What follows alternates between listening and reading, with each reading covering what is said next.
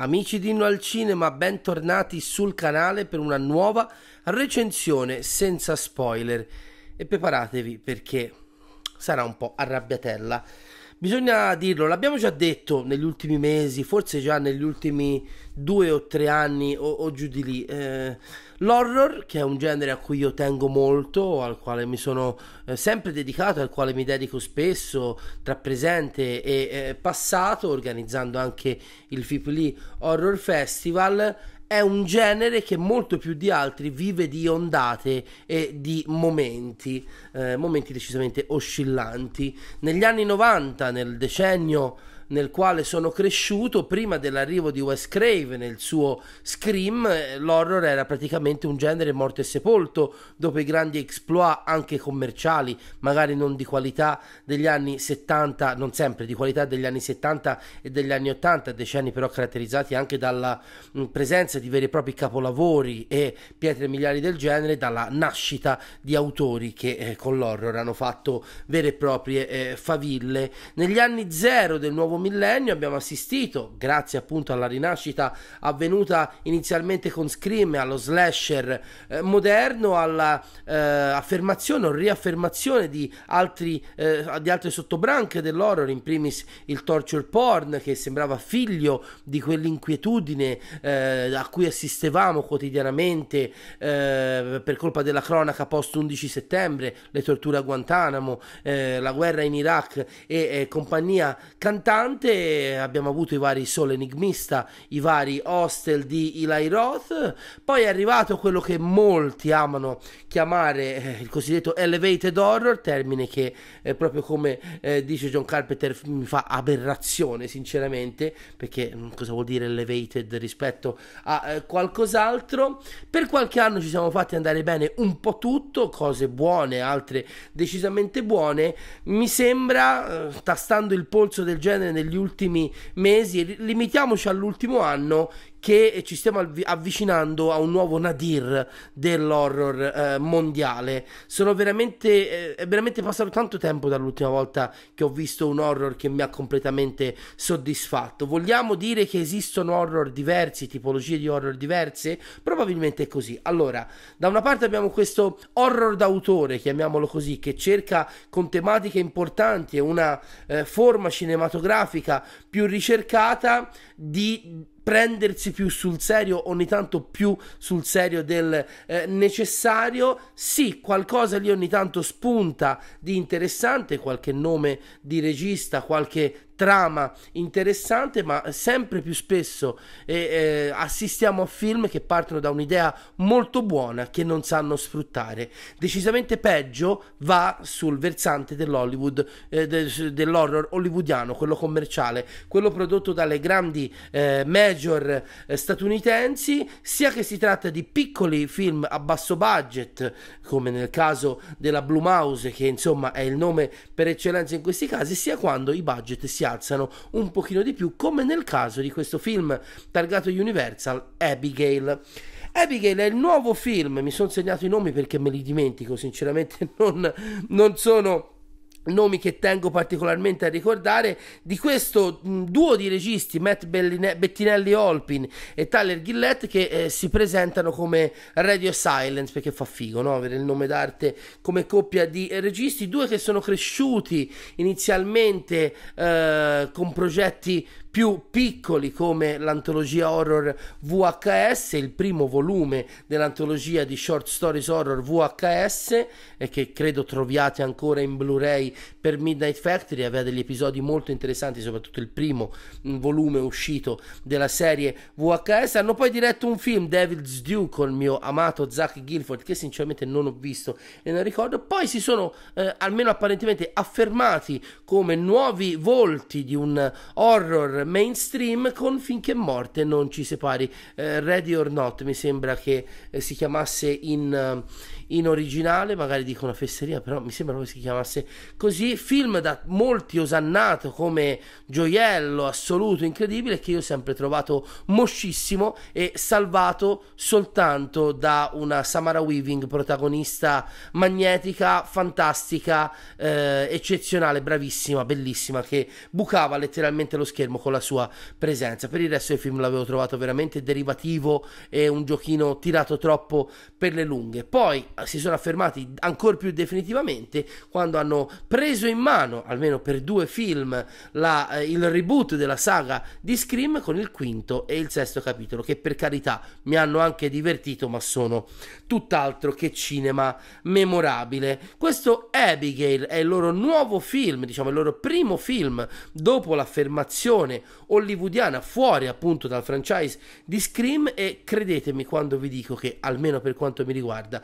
questo film è un disastro dall'inizio alla fine.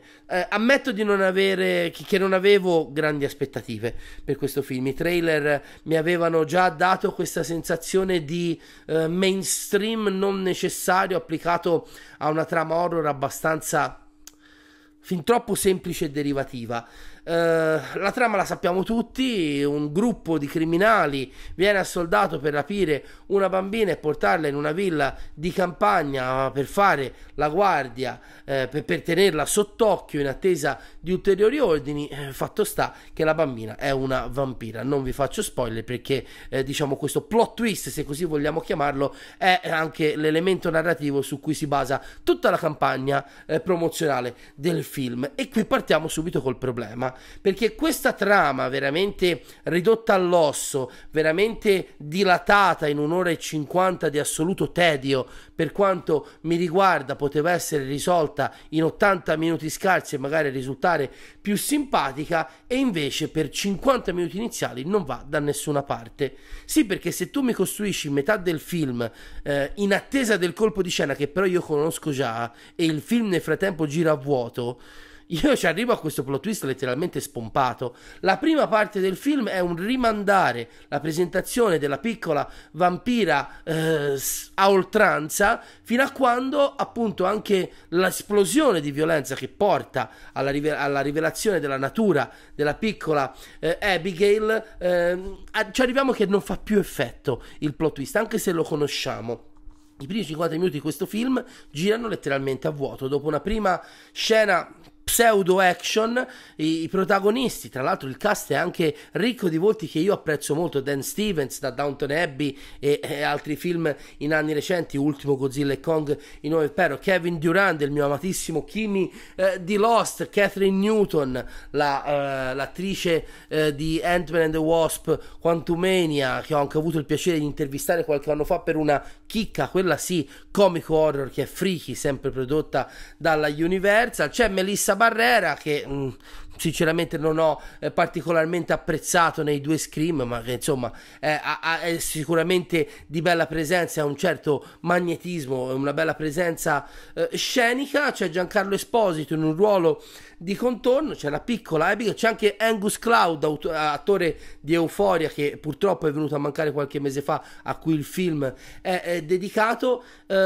Uno potrebbe pensare: dai, sappiamo che la bambina è una vampira, nel frattempo giochiamo un po' con l'allegra combriccola di criminali che sono dei coglioni e la buttiamo un po' in caciara. Sì, il film la butta in caciara, ma almeno per quanto mi riguarda non riesce mai a essere divertente e tendenzialmente non vuole esserlo. Questo film non è un derivativo che a un certo punto inizia a giocare con gli stilemi del genere horror. Non c'è la voglia anche di riderci un po'. Sì, c'è un po' di grottesco, c'è un po' di eccesso, ci sono alcune battutine che sinceramente sono tutte dimenticabili e non fanno ridere, ma non siamo dalle parti di un Edgar Wright che prende, che ne so, il film di zombie e lo decostruisce con fare comico. Questo film tendenzialmente è molto, non dico serio, ma cupo, è piuttosto drammatico, cerca di mantenere un tono horror e non riesce veramente nella prima metà a coinvolgere. I personaggi non sono divertenti e scanzonati, sono stupidi, parlano per frasi fatte, sono tutte macchiette veramente recitati in eccesso sopra le righe, e alla fine del primo tempo ho detto, l'ho anche scritto sui social, porca miseria, non mi sto divertendo per niente, sarebbe quasi da alzarsi e andarsene, cosa che non farei mai ovviamente per rispetto degli autori. Fatto sta che la seconda parte è peggio della prima. Paradossalmente, quando inizia la mattanza, chiamiamola così, o comunque la parte più sanguinosa del film, il film va ancora più a farsi benedire. I personaggi cominciano a fare cose senza senso, le dinamiche tra di loro e anche di loro e Abigail perdono qualsiasi tipo di razionalità, e ripeto, non è un tipo di film in cui la leggerezza, la stupidità di fondo permettono di abbozzare da questo punto di vista il giudizio in merito, perché ci sono dei momenti in cui il film si prende molto sul serio, ma non sul serio, diciamo che non arriva al punto da essere divertente, soprattutto divertito da poter dire vabbè, abbozziamo. Credo che sia un film che cerca di rimanere quadrato, risultando però assolutamente ridicolo, statico e stupido piuttosto che divertente. Non riesco veramente a trovare degli elementi di interesse, di divertimento. Non c'è una scena che mi abbia fatto dire ah, però guarda figo questo elemento. Come nel caso di Finché Morte non ci separi, a un certo punto sembra che l'unico concetto interessante di horror che i Radio Silence hanno è che le persone contenenti, che ne so, 100-150 kg di roba diventino sacchi di sangue budella da 100 kg che esplodono e riempiono stanze di sangue. Come nel caso del film con Samara Weaving, anche qua a un certo punto diventa il tormentone della storia, che a un certo punto fa sì, ma quindi cioè siamo davvero alle frattaglie schizzate in ogni dove per dare l'effetto di stare guardando un horror sanguinoso? No ragazzi, sinceramente, per quanto mi riguarda, poi sono contento per voi se vi divertite con questa roba veramente brutta per quanto mi riguarda. Siamo, lo ribadisco, con questo tipo di prodotti insieme a tanti altri che abbiamo visto negli ultimi mesi, vicini a un nadir di questa ondata horror degli ultimi anni. Io ripeto, faccio fatica anche in questo momento mentre ne sto parlando a individuare un film horror che nell'ultimo anno e mezzo mi abbia letteralmente fatto dire oh, sono uscito dal cinema completamente soddisfatto. Non ne trovo uno, anche fra quelli esaltati da molti, tipo Talk to Me, che per me nella prima mezz'ora è molto interessante, anche molto più forte di quanto mi aspettassi, ma che poi gira a vuoto per un'ora perché la sua metaforina sui social network e sull'apparire di fronte agli altri l'ha consumata, e il resto è una storia che non ha letteralmente senso. Spero che a seguito di questo nadir, che per me è sempre più vicino, forse ci siamo già dentro perché poi le cose le dobbiamo considerare anche con il senno di poi, si allontani il prima possibile, che si possa tornare a vedere horror di qualità al cinema o comunque anche su altri tipi di piattaforme. Ripeto, non avevo grandi aspettative nei confronti di Abigail, ma non mi sarei neanche aspettato un film così svogliato, perché secondo me è anche svogliato dal punto di vista della messa in scena, dei tempi horror. Al solito, oltre che alle esplosioni di sangue, si fa affidamento a dei jumpscare talmente telefonati che forse un ragazzino di 14 anni forse potrebbe fare uno scossone sulla poltrona. Un cast, ripeto, di nomi interessanti non salva quello che decisamente è uno dei film più, se non brutti, perché brutto è veramente una parola troppo forte, più mediocri di questa prima metà del 2024. So che per molti era un titolo attesissimo, sono sicuro che a qualcuno piacerà e sono contento per chi apprezzerà il film. È appena uscito oggi, giovedì, non ricordo neanche quanti ne abbiamo oggi, 16 maggio, è uscito oggi il 16 maggio nelle sale italiane, quindi mi aspetto nelle prossime ore che molti di voi lo vadano a vedere, che mi facciano sapere la loro, fatemi sapere la vostra nei commenti sotto a questo video. I prossimi appuntamenti con i quali chiudiamo questa intensa settimana di programmazione di Inno al Cinema sono domani, non su Inno al Cinema ma sul canale di Paolo Innocenti alle ore 14 per una nuova puntata di Innocenti ma non troppo, che segue quella di ieri, fantastica, con lo ufufufufufufu sul miglior cattivo barra antagonista della storia del cinema umano. Arriveranno altri ufufufufu nelle prossime settimane. Domani sera alle 21 facciamo un veloce ma necessario, per quanto mi riguarda, movie talk show dedicato al regno del pianeta delle scimmie, e poi, dottor Brandi permettendo, sabato dopo pranzo recuperiamo The Collector per quanto riguarda le novità un video del mese di aprile. Siamo in chiusura di video, ovviamente vi lascio con i soliti consigli. Se non siete iscritti a Inno al Cinema, iscrivetevi al canale e attivate la campanella delle notifiche per sapere quando tutti i nuovi contenuti vengono pubblicati. Seguite la nostra pagina Facebook, il nostro profilo Instagram, e se volete il mio profilo di Instagram privato Michelin85 per restare aggiornati su tutta la programmazione del canale, gli appuntamenti, soprattutto quelli in diretta. Più siamo meglio è, quindi condividete Inno al Cinema con i vostri migliori nemici e con i vostri peggiori amici.